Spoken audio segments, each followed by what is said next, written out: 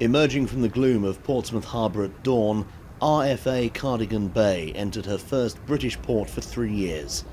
A few days ago, the ship and her crew had been in 25-degree heat in the Arabian Gulf. Unlike most homecomings, there weren't the crowds of families and friends welcoming her home. That's because although the ship's been away for years, the crew hasn't. It continually rotates, with most serving around 4 months at a time. Cardigan Bay had a twofold role in the Gulf. On the one hand, she was there to support coalition units stationed in the area.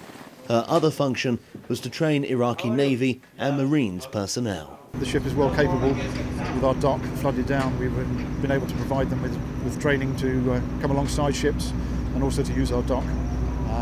So from that point of view, that was the primary aim. We've also been involved in working with the Navy patrol boats out in the Gulf, as well as providing a logistics support base for all the operations that have been taken around in the northern Arabian Gulf.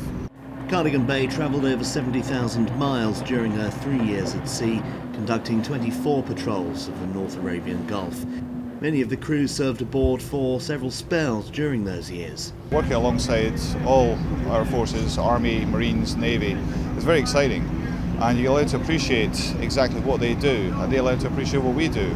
Ships deployed for a long time, doing an essential task and demonstrating all the versatility you get from these big logistic ships and our very well-trained guys who can turn their hand to just about anything to do with ships. After a short spell here in Portsmouth, the Cardigan Bay will go to Marchwood to unload vehicles picked up in Cyprus.